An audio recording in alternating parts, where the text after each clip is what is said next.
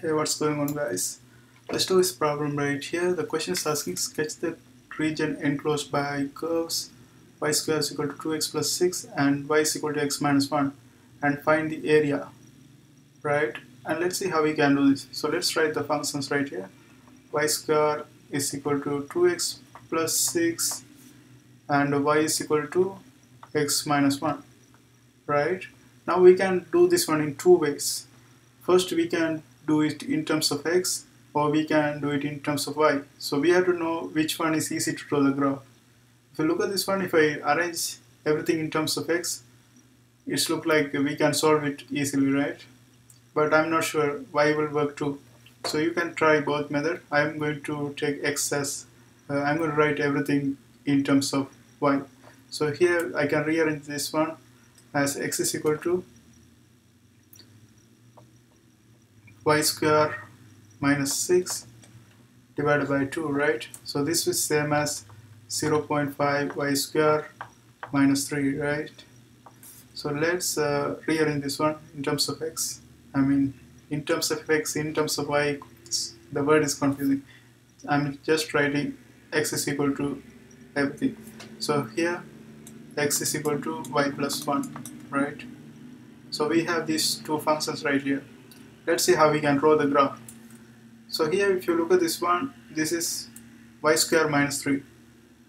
And we know that when we had y is equal to x square, we just draw a parabola opening up, right? If you notice that parabola going through the positive y direction. Here, same approach. The parabola open toward positive x direction, so it's opening to the left. So that's what's going to happen. And here, if it's minus 3, we just pull it down.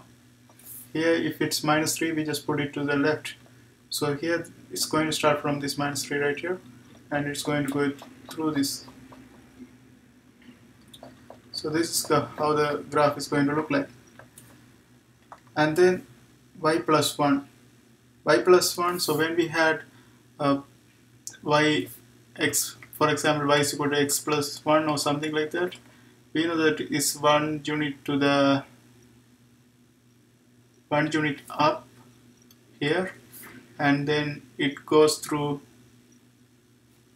here. I'm talking about this one. So y is equal to x plus 1, so it's one unit up, and it goes through. So when y is equal to 0, x is minus 1, so it goes through this one and goes through positive x direction, right? So it was like this. So here, same approach. It goes through positive y direction, and if it's plus 1, it is right here, plus 1 to the right. So that's how the graph is going to look like. Now the area we are interested in is this region, bounded by these two curves. So this is the region we are trying to find. Now let's see. So whenever we had in terms of y, that we put a top function minus bottom function to calculate the area, right? Here it's different. If it's in terms of x, we have to put right minus left. So that's how the equation is going to be. And then here, this equation is y is equal to x minus 1. No, x is equal to y plus 1. So this is x is equal to y plus 1. And this function is x is equal to 0.5 y square minus 3. And when we draw in terms of y, we know these are going to be our limits of integration, these two areas. But when we draw in terms of x, these two regions, this in terms of y, right? So we have to find the y value that connects each of this line. So that's how we are going to do. To do that, what we have to do, here everything is in terms of y. So we just equate these two equations and find the values. So here, if you equate this one, 0.5 y square minus 3 is equal to y plus 1. And then let's simplify this one. Let's bring this y to this side. So this is going to be just 0.5 y square minus y minus 4, right? That's equal to 0. And then to make this one like less complicated, we can multiply this one by 2. So this is going to be y square minus 2y minus 8 is equal to 0. Now we have to get a number. When we multiply, we have to get negative 8. when we add, we have to get negative 2. And if you think about it, negative 4 and plus 2 will work. So let's go ahead and write it. Y square minus 4y plus 2 minus plus 2y minus 8 is equal to 0. So here what I can do, I can take the y common denominator, y common, so this is going to be y minus 4, and then I can take plus 2 common, so that's going to be y minus 4 again. Now we can go ahead and write y minus 4 and then y plus 2, right? So here we are going to have 4 and this is going to be minus 2. So the limits of integration is going to be minus 2 to 4. So area is going to be equal to minus 2 to 4, and then right function, that is y plus 1, minus left function, that is 0.5 y square minus 3, right? Now dy, and let's simplify this one. So this is going to, if you simplify this one, this is going to be minus 2 to 4. If I subtract, this is going to be y minus 0.5 y square 1 plus 3, right? Minus 3, that's going to be plus 3, so that's going to be 4. So this is what we have, and this is 0.5. Let's arrange this one in power order. So this is dy, or without arranging it's okay, because it doesn't matter anyway. So let's integrate this one. This is going to be y square divided by 2 minus 0.5 y cube divided by 3 plus 4y, right? This is the one we have.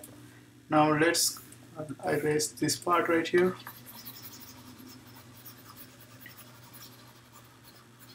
Okay, let's continue this. Let's continue here.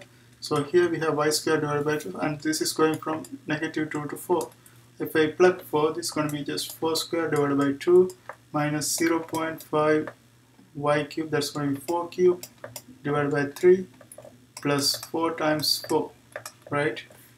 So this is what we have in this side. In the other side we are going to have minus 2 square divided by 2 minus 0.5 negative 2 cube divided by 3 plus 4 times negative 2. So this is what we have, and let's simplify this one. This is going to be 16 divided by 2, that's going to be 8, minus 4 cube is going to be the same as 2 power 6, that's 64. 64 times 0.5, that's going to be 32, right? 32 divided by 3, and then we have 4 times 4, that's going to be 16. Here let's see the other side. Other side we have negative 2 square, that's going to be 4 divided by 2, we can just write 2, and then negative 0.5, negative 2 cube is going to be negative 8, right? So negative 8 times 0.5, that's going to be negative 4, and then we have 3 in the denominator. Negative 2 times 4 is going to be negative 8, so we can just put negative 8 right here, and let's simplify. So this is going to be 16, we have plus 8 right here, so 16 plus 8, 24. 24 minus 32 divided by 3, and the other side we have 2 and minus 8, that's going to give us minus 6. Minus 6, and this is going to become plus 4 over 3, right? So this is minus and minus 6, and this is going to become plus 4 divided by 3, because minus minus plus. Let's take the maybe I continue this one right here, the different color. So we have 24 minus 32. Here we can take the 3 as our common denominator. So common denominator is 3, common denominator, we have to multiply this one by 3. So 24 multiplied by 3. 3 times 4, 12, 3 times 2, 6, 72. So 72 divided by 3 minus 32 divided by 3 minus 6, so multiply by 3, minus 18 divided by 3 plus 4 divided by 3, right? So here we are going to have 40 divided by 3 minus, here we are going to have minus 40, minus 14 divided by 3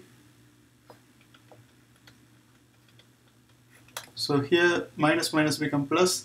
So 54 divided by 3, that is equal to 18, right? 18 times 2 is 36, 3, 54. So this is 18. So the area of this shaded region is going to be 18, and that's how we do this kind of problems. I hope you guys find this video helpful. See you next time.